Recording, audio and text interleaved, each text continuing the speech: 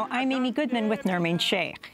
We turn now to Nicaragua, where at least 5 people were killed over the weekend amid escalating anti-government protests that have engulfed the country since mid-April. More than 110 people have been killed since widespread demonstrations to oust Nicaraguan President Daniel Ortega began in mid-April, when his government announced plans to overhaul and slash Social Security. Amnesty International has accused the Nicaraguan government of using, quote, pro-government armed groups to carry out attacks, incite violence, increase their capacity for repression, and operate outside the law. But supporters of President Ortega have blamed the opposition for much of the violence. Foreign Minister Dennis Moncada has accused the opposition of pushing for a soft coup. Thousands have been injured. Hundreds have been arrested in the demonstrations, including a Mother's Day march where government forces opened fire on demonstrators led by mothers of the victims last week. This is Nicaraguan Center for Human Rights President Vilma Núñez speaking to the Organization of American States on Monday. Above all, we have to highlight the brutal crackdown on the peaceful protest by the mothers whose loved ones were killed in April that took place on the 30th of May, when Nicaragua celebrates Mother's Day. This violence greatly exceeds the violation of the right to life of more than 110 people, and hundreds of wounded, detained, and tortured people. Only last night, 7 people were killed, among them a 15-year-old kid.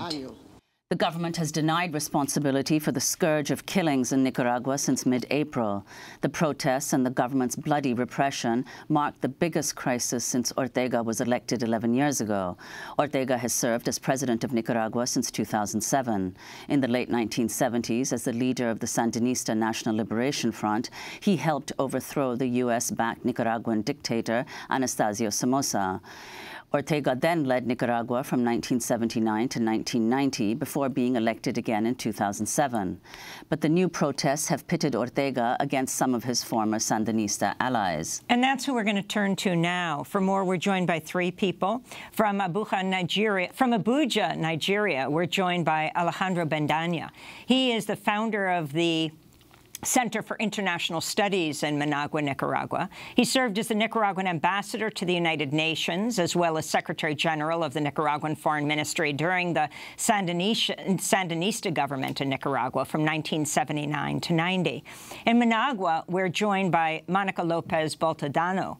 She is a human rights activist who's on the front lines of protest in Nicaragua and the author of a book about the Nicaraguan Canal. And in New York, we're joined by Stephen Hellinger, president of Development Gap, the development group for alternative policies, which has worked around the world with local organizations since 1976 to promote economic justice through changes in prevailing international economic programs and policies. He's lived and worked extensively in Nicaragua. We welcome you all to Democracy Now! Let's begin with Monica Lopez Baltodano. You're on the ground in Managua. Explain what's happening. Well, thank you very much for the opportunity. What we have been seeing for the past 45 days is the rise up of a very strong popular rebellion against the violence of Daniel Ortega's government. The rebellion has been led by youth, mostly kids in the youth in the universities, but also it's now become a rebellion of all Nicaraguan population. We have seen massive protests on the streets, and also important actions of protest that are happening. For instance, more than 70% of the roads in Nicaragua are blocked by population that is requesting 2 basic things: justice for the more than 127 people that have been murdered by Ortega's regime so far, and more than 1,000 people injured, and also the decision of Nicaraguan population that Ortega and his wife leaves power. And the protests are getting higher and bigger every day. Today, Managua is blocked all over the main streets because people are not being represented by the negotiation process. The government is trying to move forward without accomplishing what people is asking, is that they leave power as soon as possible. Alejandro Bendaña, I wanted to ask you, you served in the Sandinista government. Can you explain what's happened in Nicaragua under Daniel Ortega? What has changed since you occupied these senior government positions in the Sandinista government? Well, thank you, and good morning. One has to remember key historical facts. The Sandinista revolution began in 1979 and ended in 1990 with the electoral defeat of Daniel Ortega. But this did not spell the end of Ortega, because for 17 years he worked tenaciously to get back into power. But to do this, he got rid of his potential competitors and many old Sandinista backers. He embraced corporate capital in Nicaragua. He adopted the most retrograded positions of the church and entered into an alliance and reached an understanding with the U.S.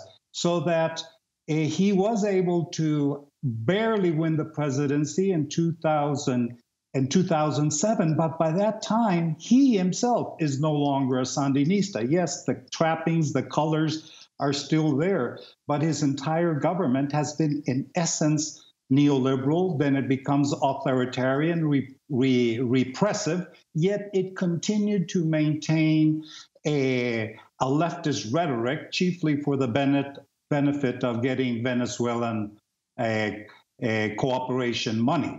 But that too came to an end. Not only the money, and also Ortega's backing for the Maduro government is also ended, as seen in recent votes in the OAS, where he refused to, the present government refused to back or vote against a resolution that wanted Venezuela kicked out of the OAS. And Alejandro, can you explain, you just said that Ortega came to an understanding with the U.S. What do you mean by that? Okay, there's two aspects to that. First is the historical understanding. Ortega, the military-to-military relations under the Ortega government have always been very warm. Anti-drug, anti-immigration. What Ortega tells the United States is, I'm going to keep the Nicaraguans from flowing up northward to your borders, and I'm going to give you stability for capital, but I want a little leeway with foreign policy and rhetoric. Now, this understanding became strained, but what we now have in the last 10 days is anew, and we need to denounce this clearly, a negotiation that is taking place in Washington between Ortega and the United States government that is being mediated by the Organization of American States Secretary General Luis Almagro to try to ease Ortega out of office. Now, that would be okay if he left tomorrow. But the problem is that negotiation means he wants to go through constitutional changes, electoral changes, and an eventual election, and we'd be talking about a year and a half. So and that's too long when 2 or 3 or 4 people are getting killed and gunned down every day. In addition to that, those are negotiations that, secondly, should be taking place in Washington. And third, cannot signify impunity for Ortega, which is the first thing he's putting on the table. So he has to go, and then we can talk about a provisional arrangement for a transition government. But this negotiations means more death and destruction. Can you talk about the issue of Social Security, what has prompted these protests, Ambassador Bendaña? Also, I mean, you are a very well-known Sandinista. What this means to you to be speaking out now in 2018 against your former longtime ally, Daniel Ortega?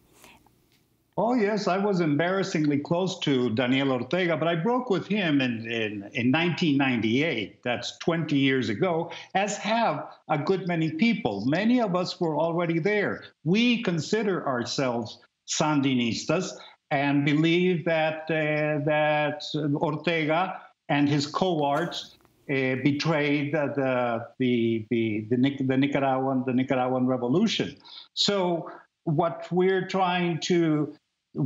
are part of this broad movement that wants him out, but we do not renounce our ideals. We do not renounce Sandino. We do not renounce our identity. But he has to go if there is any prospect of Nicaragua re-embarking on a path toward first reform and eventually more structural institutional change. He is now the principal obstacle as seen from a left perspective. Unfortunately, that's not seen the same way by people who on the left that are ignorant of the reality. The Social Security issue was simply the straw that broke the camel's back. Before that, there had been the destruction of a biological reserve. The students, it must be said, the students went out into the streets. And Ortega, instead of usually repressing by police methods, did something that was fatal. He ordered the police to open fire on the students. And from that day forward, his alliances began to crack, and Nicaraguans, and many of us, were shocked by what happened. Well, speaking because it was a disboarding of people onto the streets, and it hasn't stopped.